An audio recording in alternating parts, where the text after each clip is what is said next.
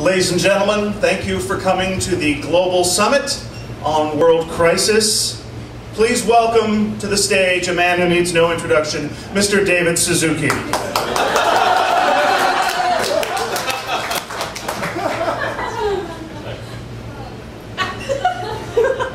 You know, the world is all over the place. The greenness. We need the greenness, you know. Wow, what if all the plants died? This is not a good thing for the environment. Not a good thing at all. Wow, what do you expect? The world has to flow. Sorry for just a second. Chris, here. This is your David Suzuki impression? This is my David Suzuki Okay, impression. fair enough. Sorry, all right, fair enough. Keep going. I might just be hearing it wrong. Go ahead. Keep going. No, that's fine. I'm sure it's fine. So once again, the environment is important to you. To you. To you.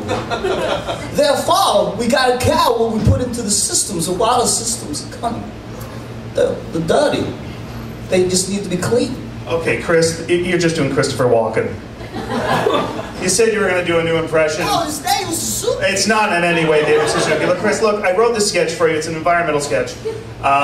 You said you were going to do a new impression. This is like when you were going to do Kim Jong-il and you just did John Travolta.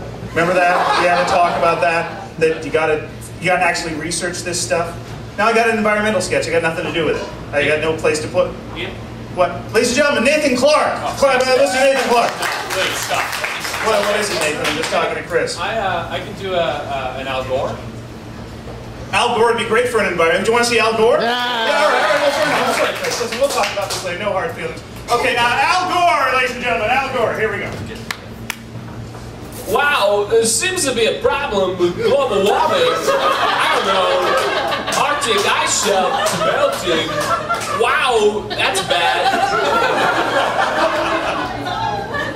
That's a good David Suzuki.